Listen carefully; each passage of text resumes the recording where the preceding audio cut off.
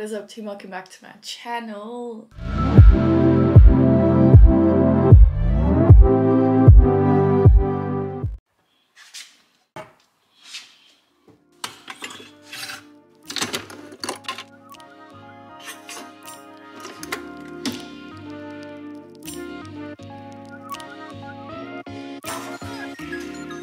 What is up team? Welcome back to my channel. My name is Andie. So it's been a while and there are a few more of you here on the channel, which is crazy. Your support has just continued and continued even though I've been super busy. So welcome to all of you who are new, and welcome back to the rest of you who have been here. I have been receiving your messages about application, about acceptances, about just generally life, and honestly they make me so happy. I can't believe how close we are to 1,000.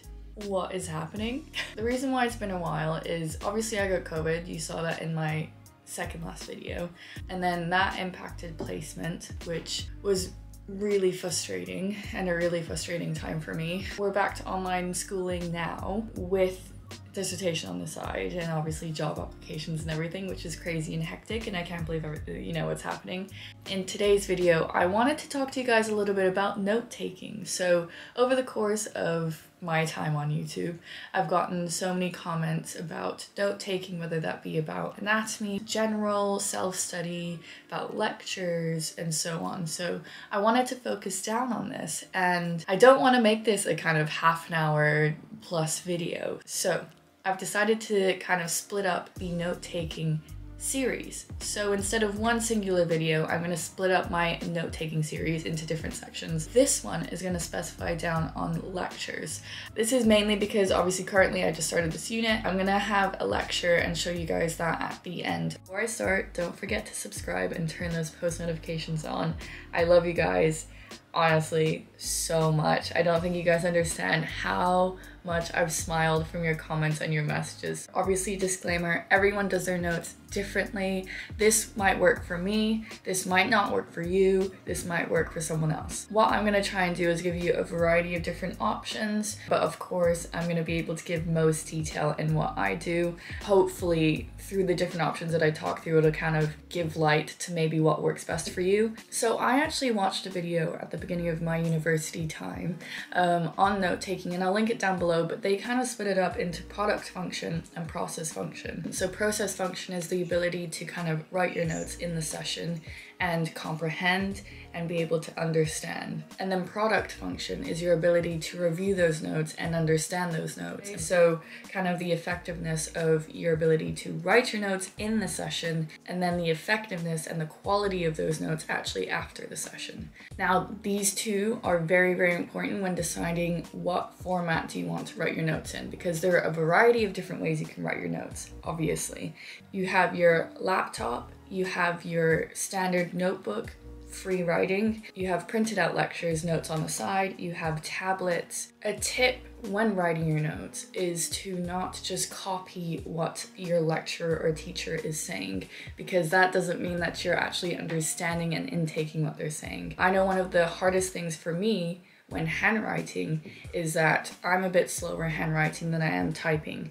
So I prefer typing because it allows me to listen to my lecturer and type at the same time. If you're a fast writer, or if you are able to write and listen, then totally choose that way. For me, I'm kind of one of those people who can type while not looking. Like, I can look up at the slides and look up at the lecture and type at the same time. So for me, that's kind of the most efficient way. But again, the main thing is that you're just taking out and pinpointing the main points, because you will receive those slides and you're just trying to support extra information that he or she is saying. So as I say, obviously laptop works best for me. Eventually, I'm hoping to get an iPad, because Jules is really convincing me, because she recently got an iPad, and of course she always shows me like the different things you can do on iPads, and it's super good. Again, I don't know if I would necessarily use it within a session, but it's definitely something I could use outside. And that's kind of mainly why I wanted to split the video up as well, is because I use two different formats, and one specific to one thing and one specific to another. And obviously at the moment it's online schooling, so I feel like this is relevant more than ever because everyone is doing online schooling, everyone's got lectures and classes and everything online. The next thing is because we're at home and you've got your phone, you've got, you know, family, you've got music, try to eliminate those distractions. Try to put everything to the side because you've got class. And in that session, they are saying really valuable things. Now, of course, you can have some people that are literally just reading off of slides, but for the majority of the time, they are saying very, very important things and you might miss it. And I feel like I'm quite an auditory listener. So I like listening, I like visual, I like typing to solidify. So for me, these classes are very, very important. So I try to push all and eliminate all of my distractions. So I'm really just focusing in on the lecture. And it can be a bit difficult because sometimes, you know, it might be a 1.5, it might be 2-hour lecture and you're just there like, my brain is about to explode. But I think by eliminating those distractions, it kind of allows you to really focus in and write really good quality notes. The other good thing that I find on the computer, especially during online schooling, is that you've got kind of your lecture on your computer, and I like to have my screen split. So it'll be split into my lecture and then split into my notes. And one of the things that I like to do is, you know, if there's a slide that has a certain graph or a certain picture that would be valuable in my notes, is that you can literally just screenshot the screen right then and there and drag it into your notes, and it's just super, super easy. If you're an artiste, then you could always quickly doodle it. Once you've kind of chosen your format and you're not transcribing, you're actively listening, then you can kind of go into what type of note-taking method do you want to take. Do you want to take the Cornell method, which is where you have a topic, like your title on the left side, you put a line and then you write your notes here. And then you kind of have a summary at the bottom. Do you want free-flowing, bullet point, bullet point, bullet point? For me, I kind of do it in free-flowing. Not really, but kind of similar idea, because personally, the Cornell method is really good for when you're doing your self-study. But when it comes to lectures, it's kind of what is the most time efficient and learning efficient. The best way for me to do it is split up into weeks. This is 4 weeks of EBP. So my title of my notes will be week 1 lecture notes, right? And then I'll have a subheading of lecture H, and then I'll go next, and then I'll bullet point. So first bullet point might be the title of that slide or the title of the topic that she's talking about within that lecture. But then I'll use a bunch of indents. So if I show you actually, so if you see, I'll do like the title of the slide and I'll do indents. See, look, this is an example of where I've screenshotted a specific figure. But as you see here, I indent quite far into it. And that's okay. Sometimes, I know originally I was quite reluctant to indent that far, but if it helps you understand and helps you give examples, why not? I find a bullet point format kind of allows me to abbreviate and make very succinct notes. That also allows me to write kind of really solid summaries at the end if I want. And I love it because when I go back and if there's a specific section I'm looking for, I've titled each section, so it's really quick to look back. Oh, what are the 2 different types of pain beliefs? Well, look. Well, there's organic pain and psychological pain.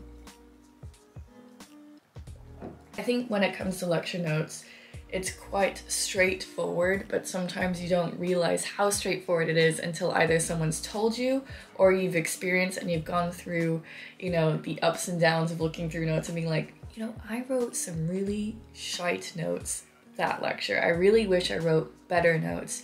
In first year, I actually opened up PowerPoint. I downloaded the slides beforehand, and some people would print out these slides and then print it in a way where you have four slides on each, and you can do it so that it has like lines next to the slides as well, which is really good if you're handwritten notes and you want kind of small photos of the slides, then definitely go for that. For me, I actually downloaded the slides and I wrote extra information in the bottom, but what I found was that when I was looking back, those notes weren't the best. So I'd go back and I'd read them and I'd be like, they made sense when I was writing them, but now I have no idea what you meant by that, Andie. which can be really frustrating because it might be really valuable. Now, I create different documents. So I have a Word document and I split screen it, so then I have my lecture on one side and a Word document on the other. But of course, as I say, you find your own method that works best for you. So once you have those lecture notes, you can make summaries at the end, whether that be, again, bullet point version or where you just take out the main points. Personally, I don't feel like I need to do that because I feel like my notes are already quite condensed. Even though they might be long because of the amount of bullet points, they're quite straightforward to read. My lecture is in about 50 minutes. So I have my daily planner, which I'm gonna write my plan for today because today's quite hectic, you know. In the meantime, please subscribe if you haven't already. I am watching you. Hopefully for those who are in first year or second year or foundation or normal school, that has kind of helped you a little bit. You've got multiple different ways, but kind of play it out a little bit. We have so many classes and lectures throughout the year. You could always just initially try out different methods, see what works best for you. And then once you find what works best for you, then you'll be making super quality notes, which is exactly what you want. So yeah, I'll see you when the lecture starts. We just stop reading it at 10 pages. So if you go... We're just basically going through the assessment process for this unit. The notes won't be that long, if anything, for this lecture. It's more so just listening, but kind of the key points to remember I will write down. So today I had 3 lectures, and what I loved is that 2 of the lectures we actually had speakers come in and talk about their experience and keep it specific to our pain module.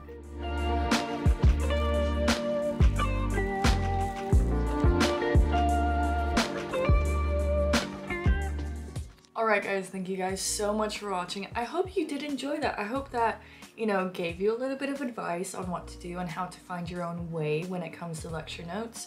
I hope that also kind of gave you a little bit of insight into how I write my lecture notes as well. Remember to like and subscribe, spread the word. I hope you guys are doing well. Again, leave me any stories, any updates or anything down below, or message me on Instagram. And yeah, so I love you guys so much. Remember, you're capable of more than you realize, and I'll see you next week. Bye.